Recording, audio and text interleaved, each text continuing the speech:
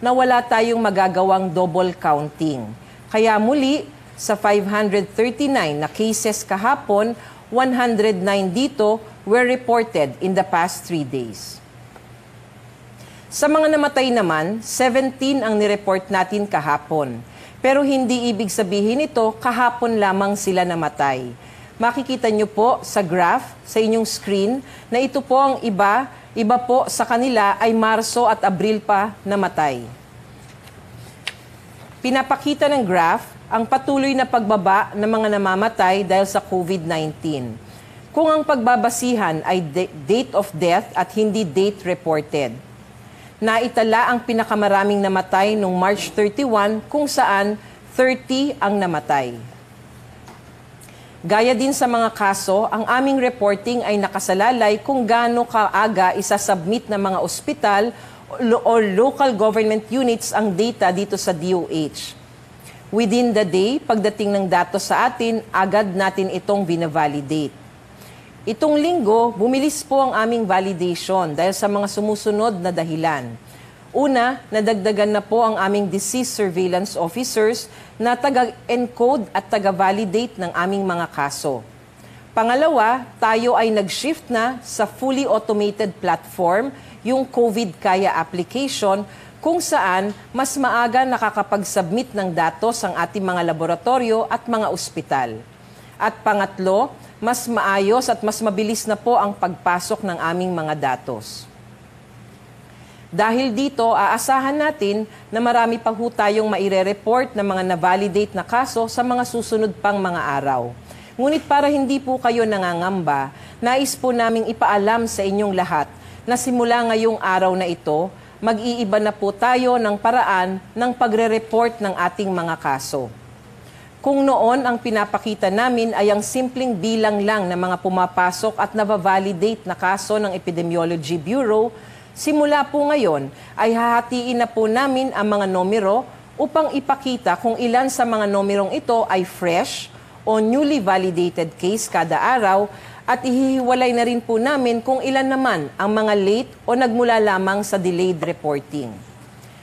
Nauunawaan po namin na hindi madaling intindihin ang mga numerong ito para sa karamihan sa atin, lalong-lalo na sa mga hindi eksperto pagdating sa pagbasa at pag-analyze ng numbers. Batid po namin na ang pagiging technical ng mga numerong ating pinalalabas ay isa sa mga dahilan ng hindi pagkakaunawaan na paminsan pa'y maaaring magdulot ng takot at pangamba na baka muli na naman tayong bumalik sa ECQ. Sa panahong ito, gusto po natin i-emphasize na sa desisyon para mag-GCQ, marami pong factors ang tinignan. Hindi lamang po ang bilang ng mga kaso. Kabilang dito ay ang number of deaths, ang case doubling time, at ang critical care utilization rate. Kung pababa ang number of deaths, mas mahaba ang case doubling time at mababa ang ating critical care utilization rate, mas gumaganda po ang sitwasyon ng ating bansa. Para maunawaan natin kung ano talaga ang estado natin, kailangan tignan natin ang mga numero in relation to different aspects katulad ng case doubling time o ang haba ng panahon bago dumoble ang bilang ng ating mga kaso at ang critical care utilization rate o ang kung gaano kalaking porsyento sa ating healthcare facilities ang nagagamit na sa kasalukuyan.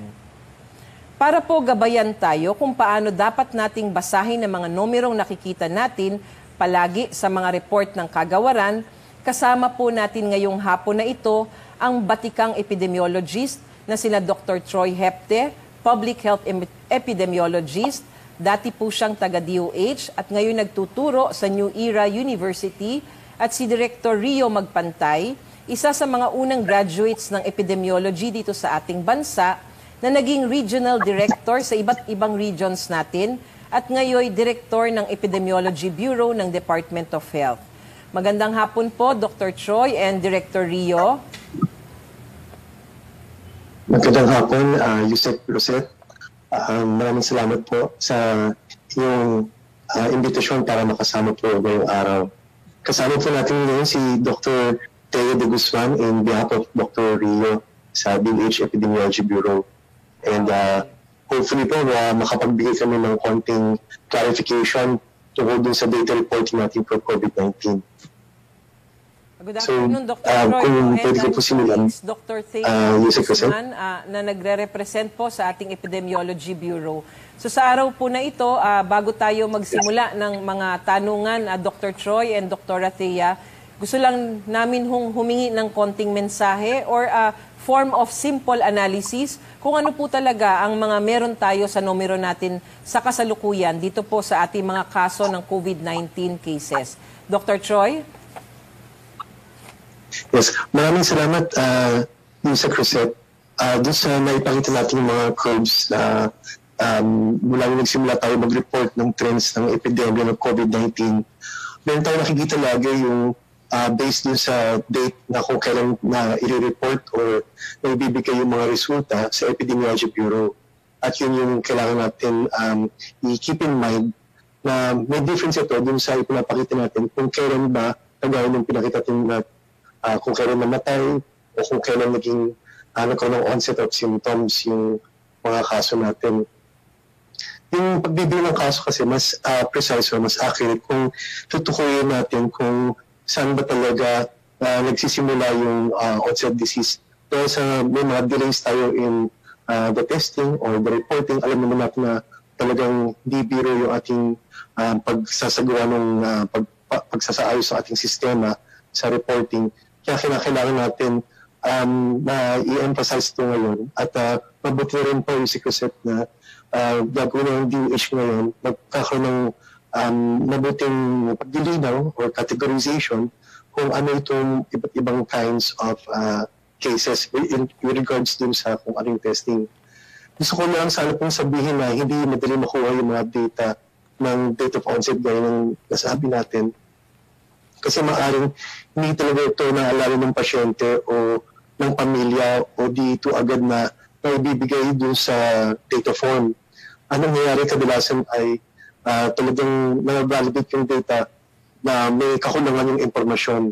Kaya minsan nagkaka-backlog tayo. May need talaga tayo to validate yung data kasi kung hindi natin nakikita itong problema, maaaring nagdodoble yung mga pagtala natin ng mga kaso. So, maaaring yung pagsabit ng forms, nagkakadoble-doble o kaya hindi lang nailalagay sa ayos yung mga forms nito.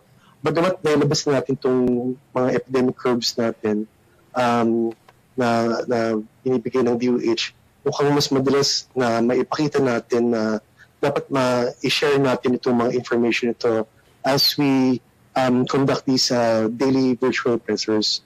So marami tayong naging mga problema kung ano yung paano ma-interpret gaya na nasabi natin. Kaya minamabuti na natin ngayon na makapagbigay ng clarification tungkol dito.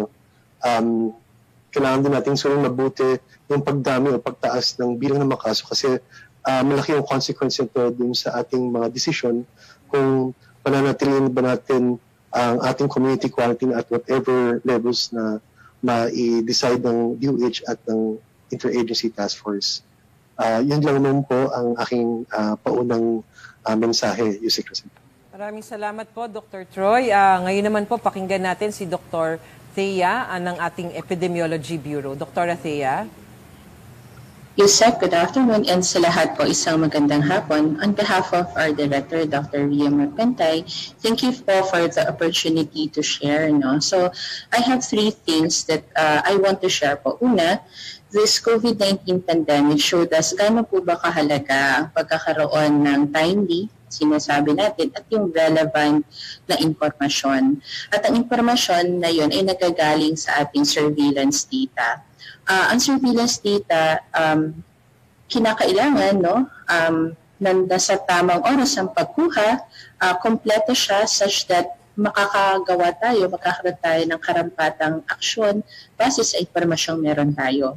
Subalit upang magkaroon tayo ng isang timely at complete or relevant na information, isang mahalagang step talaga is to strengthen yung ating disease surveillance systems. Ito yung binabanggit ni Dr. Troy kanina na tayo ay kumukuha ng datos mula sa mga case investigation forms na nagmumula mula sa ating mga health facilities, mula sa ating mga local government units, o di kaya itong mga laboratory data natin na nanggagaling naman po sa ating mga laboratory facilities. At napakahalaga ng pag-uusap-usap ng iba't ibang ahensya na to upang mas mabilis yung pagtatransmit ng impormasyon. At karugtong doon sa pag-i-invest sa ating disease surveillance ay ang pag-transition from a paper-based to an electronic information system upang hindi na po mas mabilis yung pagtatransmit. No? So gamit ang ating electronic information system, which is the COVID-Kaya application, ang impormasyong ipinapasok doon ng ating LGU, ng mga health facilities ay agad na nakikita mula sa local to the regional and to our national health offices, at kung ano man ding datos ang nakukuha ng Epidemiology Bureau, yun ay napapaabot agad, no? Nakakaroon ng mga alerts upang makita agad ng isang syudad o munisipyo na meron siyang bagong kasong babantayan. Ngayon, ano po yung mahalagang maiparating dito sa datos na nakikita natin? So, yung nabanggit nga ni Sec. Rosette, gabayat, mayroon tayong more than 500 cases na naitala itong nakaraang araw. Hindi po lahat yun ay mga bagong kaso. Yun, 25% lamang doon ay mga kaso na bagong maipaabot sa Epidemiology Bureau, at ang halaga doon ay ito yung mga kaso na dapat hanapin natin, dapat i-ensure natin na naka-isolate. Sila po ang mga kaso na ngayon tututukan natin na nasimulan pa sila ng contact tracing upang masigurado natin na through the quarantine, isolation, contact tracing, na titigil natin ang transmission kasi nabigay natin or na-implement natin yung karapat-dapat na mga response and control measures. Thank you, Yusef. So maraming salamat, Dr. Troy and Dr. Thea, sa mga paunang salita. No? Napaka-kumpleto po ang nasabi nila pareho, and surveillance really is very important, at ang iniwang mensahe ay ACT, no? Yung ating accurate, complete, and timely data ang kinakailangan talaga para tayo ay makapagbigay ng maayos na impormasyon sa ating publiko. So may mga tanong tayo, Dr. Thea and Dr. Troy. So sasagutin po natin ito para lang magbigay linaw sa ating mga kababayan. Meron hong tanong na pwede po nyong ipaliwanag kung bakit natin nasasabi na sa downward trend tayo, gayong ang nakikita nating numero ay umaakyat. Pwede natin umpisahan kay Dr. Troy and then we will go to Dr. Thea. Dr. Troy? Maraming salamat, Yusek Rosette, doon sa katanungan. Nasabi natin kanina na yung meron tayo kasing difficulty dun sa pagpapadala ng mga reports, at malamang dun sa proseso ng pag-validate natin, dun yung lag time natin bago natin mapakita kung ano talaga yung bilang ng mga kaso. Pagkamat nakakita na tayo ng downward trend sa kasalukuyan, itong mga nakaraang mga araw, baka itong nakaraang linggo, nakikita natin na sabi nga Yusek Rosette na dumadami na kasi o napapacilitate natin o na-expedite natin yung pagkakaroon ng reporting, at ito ay yung nagiging dahilan kung bakit tumataas siya. Gusto ko lang sana idagdag, Yusek Rosette, na mahaba talaga yung proseso ng pagsasaayos ng data o validation. Gaya ng sabi ni Dr. Thea, unti-unti natin kasing kinukuha yung mga information ito o yung mga reports ito galing sa Epidemiology Bureau, ang ating mga Epidemiology and Surveillance Unit sa mga probinsya, sa mga cities, municipalities. So, talagang kailangan talaga makipagtulungan tayo, lalo-lalo na dun sa mga laboratory gaya ng RITM at yung mga na-certify na ng mga laboratories ng PCR testing. So, kasama ng ating mga experts dito sa DOH Technical Advisory Group, kailangan natin makita kung paano pa natin ma-improve ito further. Hindi talaga madali yung proseso nito dahil sa maraming mga dahilan. Isang dahilan yung magkakaiba kasi yung mga sistema ng ating data collection at saka yung data reporting dito sa epidemiologists, sa mga laboratory specialists natin at mga disease surveillance officers. Kaya ito yung inaayos natin ngayon. Kasama na ngayon ang WHO, ang World Health Organization, dun sa COVID-Kaya. Nakikita natin na sa lalo madaling panahon, may automate natin ito at magiging naganap na siguro yung paggamit itong system natin na may unify ang ating data collection at reporting. Ang isa pa, Yusek Rosette, I think yung dilemma natin kasi dahil sa itong sakit na ito, itong disease na ito ay ito emerging infectious disease ito, bago lang itong sakit na ito. Kaya ilang buwan pa lang naman mula nung kumalat ito mula sa China at saka sa buong mundo. Kaya sumakatwid, dahil sa bago yung sakit nito, kailangan sasabayan natin yung bilis din ng pagkalat nito. Pero yun nga lang, medyo may head start kasi ito, kaya we are really trying our best. Hindi naman nag-iisa lang ang Department of Health. Kasama nyo ang private sector, ang ating mga local government units, ang ating mga government agencies para magtulong-tulong tayo na mapaigting palalo yung ating proseso sa agaran pagre-report at yung pagko-confirm ng mga kaso ng COVID-19. Yun po, Yusek Rosette. Dr. Athea, maaari ka nang magbigay ng kasagutan, of course, base naman sa ating experience sa Epidemiology Bureau. Dr. Athea? Yes po, ma'am. So, nabanggit na ni Dr. ni Yusek po na talagang itong araw yung isa sa meron tayong pinakamadaming bagong na itala na kaso. Subalit, gusto namin i-emphasize na hindi dahil ngayon lamang siya na-report, ito ay mga kaso na bago nating nakita. Kung tutuusin, ito ay mga kaso na ang mga resulta ay lumabas higit na 4 na araw na ang nakalipas. Subalit, nagkaroon ng delay or lateness sa pag-notify at pagpapadala sa ating Epidemiology Bureau. So nitong mga nakaraang araw, may nakakapansin na parang bakit dumadami yung mga positive individuals na tested. Subalit, ang nire-report ng Epidemiology Bureau ay mukhang mas maliit na porsyento lamang. Ito ang naging dahilan na parang moving forward ko talaga, ang ating ginawa ngayon ay nagkaroon tayo ng pagre-review ng mga laboratory line list, yung mga nakita talagang na-test at sino po ba yung mga individuals na nagpositibo mula sa ating iba't ibang laboratorio.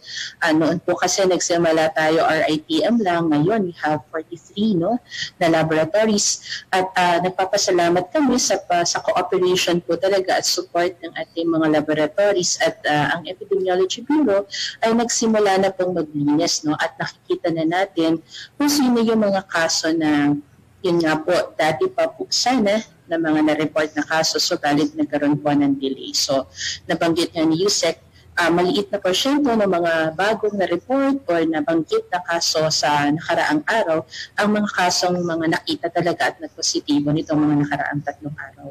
At sususugan pa lang din yung sinabi ni Dr. Roy. So,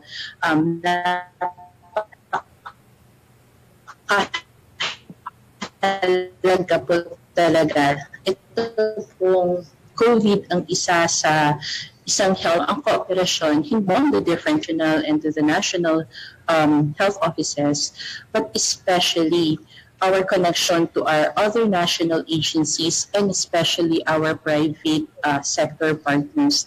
Sabi nga ng ating presidente, it's a whole of government, it's a whole of society approach, and what is important is if we identify kung meron man tayo nakikita na delays or late reports, ano ngayon ang dapat natin gawin upang ma-bridge natin yung gap na yun at ma-achieve natin yung ating gustong mapaabot na timely, yung sinasabi po ni Yusek na accurate, complete, and timely information so that we can act. So surveillance po talaga, it's information kasi for action. Thank you po, Yusek. Yeah, so Dr. Troy and Dr. Athea, ito pong tanong na ito ay regarding do sa mga kaso, yung mga trends ng ating mga pinapalabas. At sinasabi, itong mga trends na ito, may trend tayo for the number of cases, may trend tayo for the number of deaths, may trend tayo for the number of recoveries. Maari bang ipaliwanag dito sa atin, dito sa ating presser, kung ano naman po ang relationship ng bawat trend na ito sa isa't isa? Can we start with Dr. Athea now? Dr. Athea? Sure po, ma'am. So, lahat ng mga nabanggit ni Yusek ay importante. Gusto natin makita kung ang kaso natin ay pababa na ba talaga, nagpa-plateau or unti-unting umaakyat. Dahil ito ay isang alert sa atin na meron tayong dapat i-review sa ating control or ating response measures. Titingnan natin kung maaga ba natin na-detect ang mga kaso natin, kung ang makakaso bang nahahanap natin dapat na-isolate at sila ba ay dapat agad nakakontact trace at ang mga contacts na nakita natin or close contacts, sila rin ba ay nahahanap at dapat ay naka-quarantine. So yun po yung halaga ng pagbabantay ng kaso. Ang deaths naman po ay isa rin mahalagang indicator because it is a reflection naman po of our health system capacity. Kamusta ang ating bang mga kaso ay ito ba ang mga pagkakamatay among our cases or may dahilan ba? Ito ba yung mga mas matatanda? Ito po ba yung mga vulnerable groups? Or is it because they're having some problems in accessing healthcare services? O hindi kaya meron din tayo mga dapat na gawing improvements? Yun nabanggit po ni Yusek kanina na critical care utilization natin, no? The availability of referral hospitals, the availability of higher level facilities na mas makakapagbigay ng espesyal na pag-aalaga sa mga severe or critical cases natin, no? So, yun po naman ang halaga ng pagbabantay sa ating deaths. At tungkol naman po sa recoveries, ang recovery po kung i-define po natin as an epidemiologist po, pag sinabi kasi natin na ang isang kaso ay recovered, ang assumption po doon, hindi na po siya dapat nakakahawa. No? So kumbaga, pag siya ay umalis na from an isolation facility, kapag nakasalamuha siya ng ibang individual, hindi na siya dapat nakakahawa. So isa siyang magandang indicator na ang ating, kapag dumadami na po ang ating mga recoveries, ito na po yung mga sinasabi nating confirmed cases na base sa latest available information at yung criteria natin na base sa latest available information, ito ay mga people who will not be able to infect other people at pwede na po silang makaalis sa ating mga isolation facilities. So ito po ang pagkakatugtong-tugtong ng tatlong indicators na yan. Thank you, Dr. Troy. Thank you, ma'am. Maraming salamat, Dr. Thea.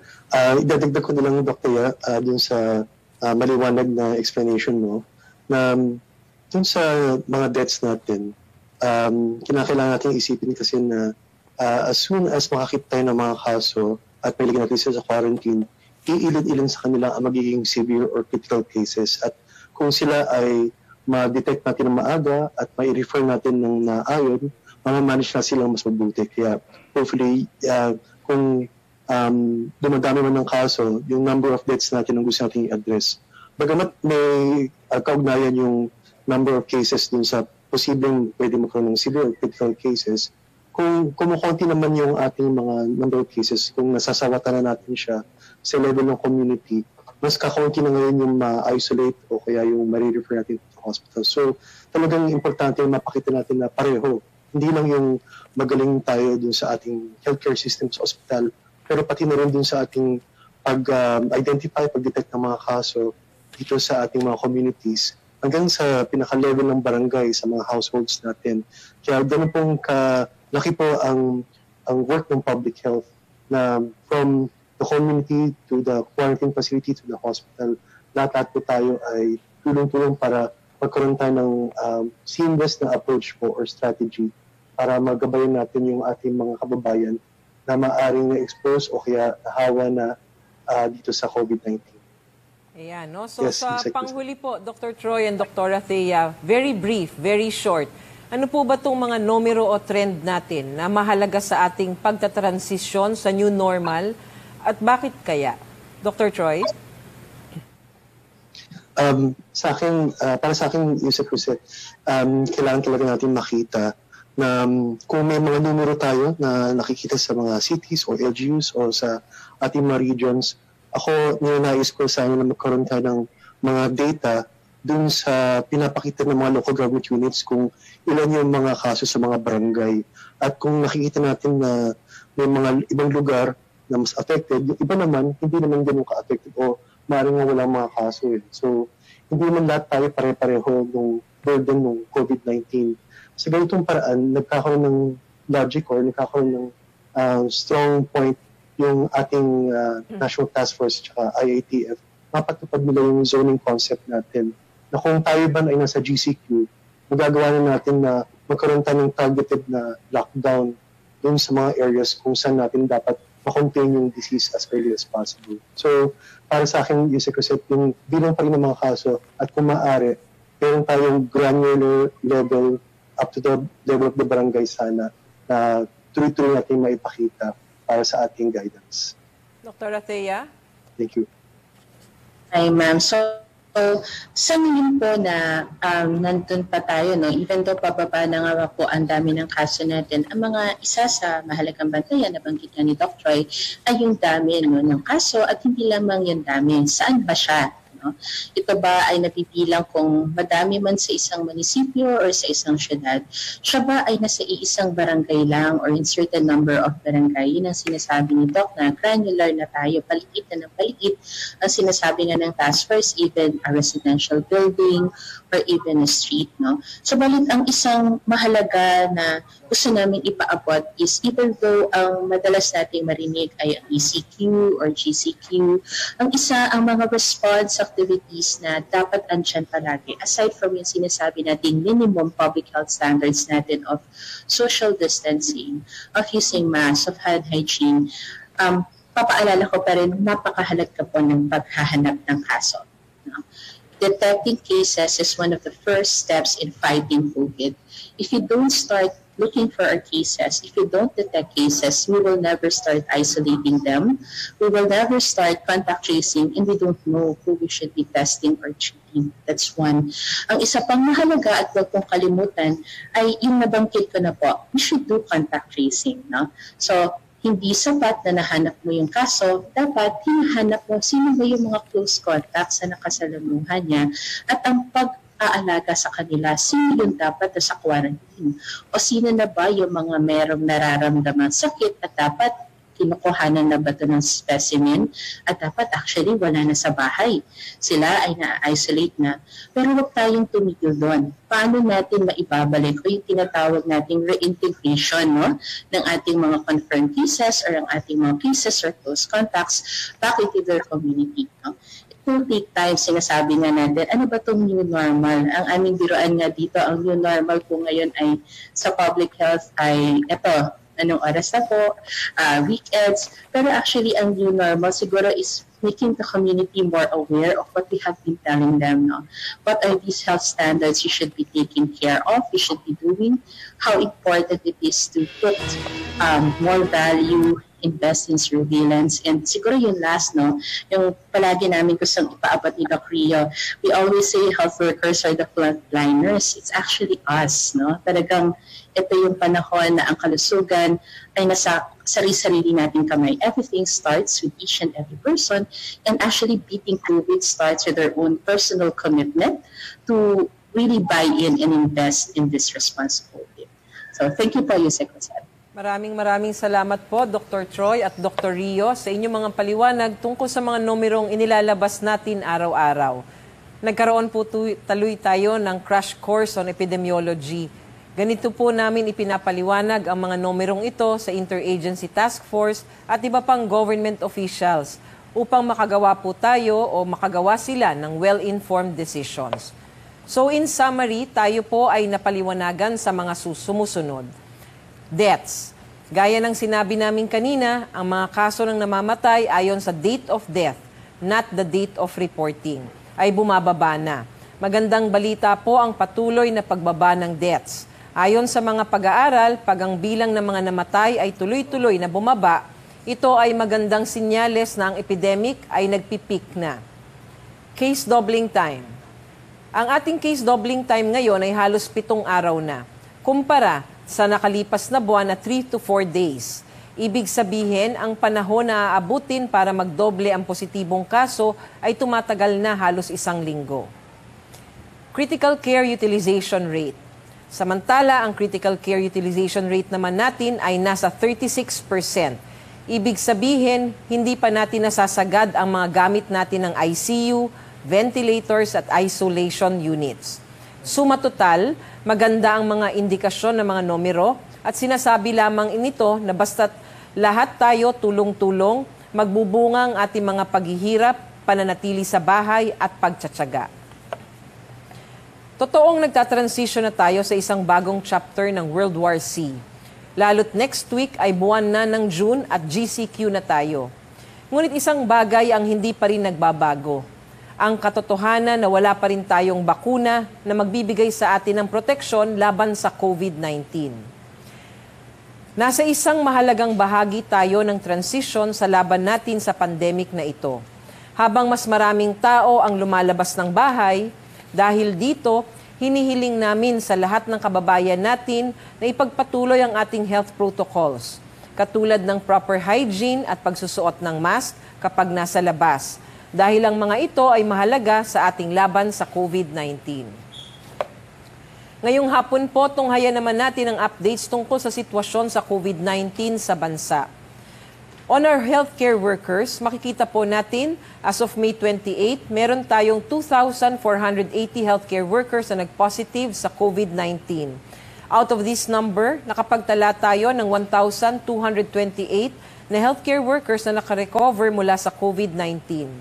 Base po sa datos natin, paunti na ng paunti ang naitatala nating mga healthcare workers na nagpo-positibo. Ang atin pong active cases para sa mga healthcare workers ay 1,221. Ibig sabihin, patuloy na tumataas ang bilang ng ating mga COVID-19 survivors mula sa hanay ng ating mga healthcare workers. Malugod din naming binabalita na wala tayong bagong naitalang healthcare worker na pumanaw dahil sa COVID-19. Nananatiling nasa 31 ang bilang ng mga deaths among our healthcare workers mula pa noong May 10. Inyo rin pong makikita sa graph na nasa inyong monitor ang patuloy na pagbaba ng mga bagong kaso ng COVID-19 sa ating mga healthcare workers mula pa noong April 11. Makikita din po dito ang pagbaba ng mga kaso ayon sa propesyon ng ating healthcare workers based on the onset of illness. Malaking tulong ang ating strict enforcement of infection prevention and control measures sa ating mga ospital sa pagsisiguro ng kaligtasan ng ating mga frontliners. Tungkol naman po sa kapasidad ng ating health system na kinabibilangan ng mga hospital beds at mga mechanical ventilators. Makikita po sa inyong mga screen ang number of beds in our hospitals. As of May 28, meron tayong 13,627 total bed capacity na dedicated lamang para sa COVID-19.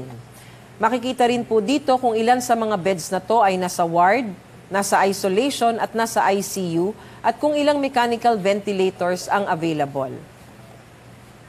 Pagdating po sa iba't ibang medical equipment at PPEs that we continue to distribute to our hospitals and other healthcare facilities, makikita po sa inyong screens ang kabuuang bilang at breakdown ng mga naipamigay natin kahapon.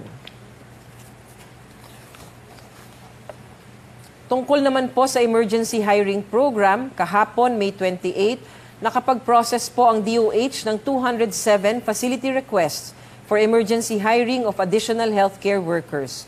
Nag-approve po tayo ng 6,749 slots for hiring sa 208 hospitals, quarantine facilities, Philippine Arena COVID-19 facility at QI Temporary Quarantine Facility.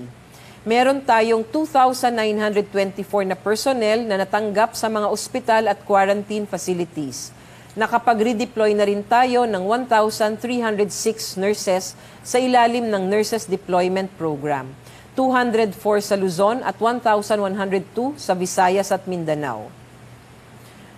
The new normal needs new heroes, nananawagan ng kagawaran sa ating mga kababayan to be a bayani and put the bayan before the eye. Applicants can visit bit.ly/HCW hiring or the DOH FB page for more information. Para naman po sa pagpapahusay ng ating testing capacity, sa kasalukuyan po, meron na po tayong 37 licensed RT-PCR laboratories and 11 licensed gene expert laboratories sa buong bansa.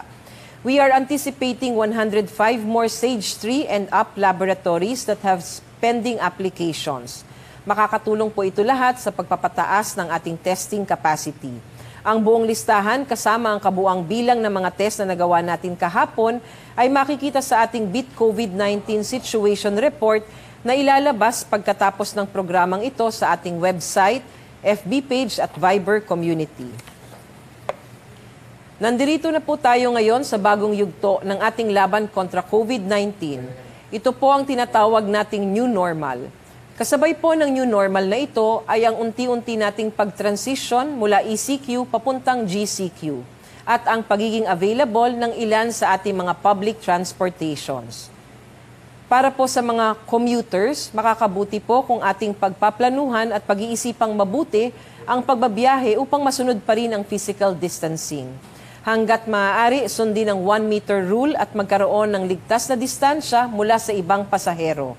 I-report din po natin ang overcrowding o pag-ipon ng mga pampublikong transportasyon sa DOTR or sa LTO.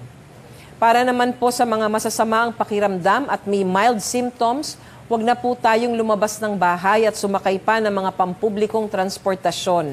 Manatili na lamang po tayo sa ating mga tahanan at doon na lang natin i-manage ang ating mga simptomas. Kung kinakailangan ng payo ng eksperto, mayroon po tayo mga telemedicine hotlines na maaari niyong tawagan para sa assistance ng mga lisensyadong doktor. Bumisita lamang po kayo sa Healthy Pilipinas website at sa Healthy Pilipinas Facebook page para sa iba't iba pang mga health tips. Makakatiyak po kayo na ang mga tips at advisories sa website at Facebook page na ito ay tama at kapaki-pakinabang. Tandaan po natin, hindi po natin ito ginagawa para lamang sa ating mga sarili. Para rin po ito sa mga kaligtasan ng ating mga anak, magulang at mga mahal sa buhay. Gusto lang po naming ipaalam na ang ating daily case bulletin ay bahagyang maaantala dahil we are still finalizing the new format of our new daily case bulletin. Kami po ay maglalabas ng aming case bulletin ngayong alas 8 po ng gabi. Maraming salamat po sa inyong lahat. Mabuhay po ang mga Pilipino na patuloy na lumalaban sa COVID-19. Tandaan, together we can beat COVID-19.